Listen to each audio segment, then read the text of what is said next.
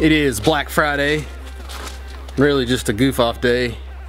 I'm here in the shop just tinkering around in between getting Christmas decorations down for Heather and helping out the kids and all that good stuff. So a major fabrication day, but got a few things I want to show you. I think those panels I made for the C10 a while back, I don't even know where they're at. I think I'm gonna mount those in there, so I've always just had them clecoed in. I'm gonna go ahead and put some nut certs in the grill of the truck so I can at least mount those in there and they can ride around on the truck until I figure out what I'm gonna do to finish them. But got something in the mail the other day I wanted to show you. It's pretty cool.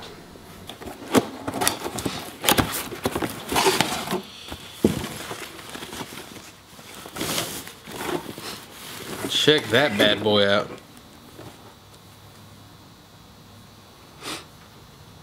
It's just one of those Alcantara Suede steering wheels that you can find online. I seen them on there. I've always kind of wanted one, maybe for the Goose or the Bibster. It's 35 bucks. I figured, hell, why not order one and just check it out? And it's super nice, man. It's feels real good. The offset is good. The diameter is good. I mean, it's just a good feeling steering wheel. And I mean, for 35 bucks, you can't beat that. This one's blue stitching, and then it's got the blue top center ring up here. I think you can get them all kinds of different colors. I believe I got this thing on eBay. Anyway, pretty cool. Figured I'd show it to you guys.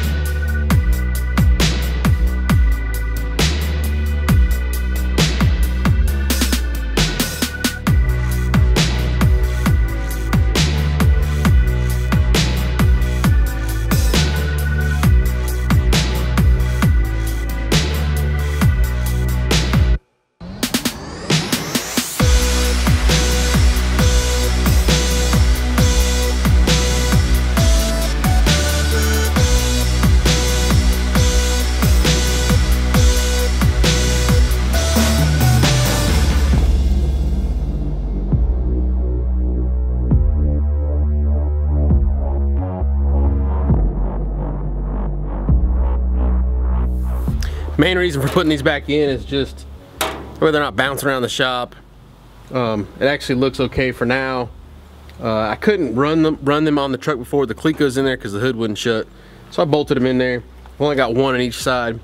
What I'm gonna do though, this panel here will actually roll up like this and cover all this piece in here, and it'll be like one continuous piece, maybe with some rivets along the bottom. These 1/4-20 button heads bolts match the steering wheel, and so it kind of carries that theme throughout the truck.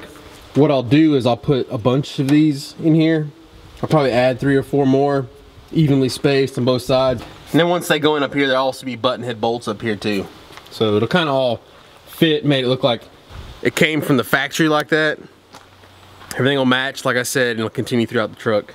You guys got to remember that sometimes these things, it's a creative process. It's not something that you're just gonna do the first shot. You gotta kind of do one piece, stand back, look at it, ride around with it for a while, and the next piece will come to you. Put that piece in there, stand back, look at it. It's a process. Don't expect to get it right the first time, and don't give up when it's not done the first time. Just roll with it.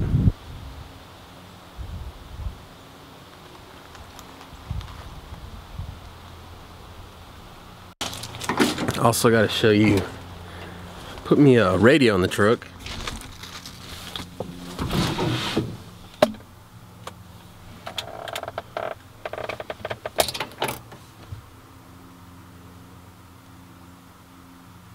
I'm so ashamed to snap. Who's that dude? I don't even know his name. I laid hands on him. Nothing fancy, but at least I got some tunes in there now.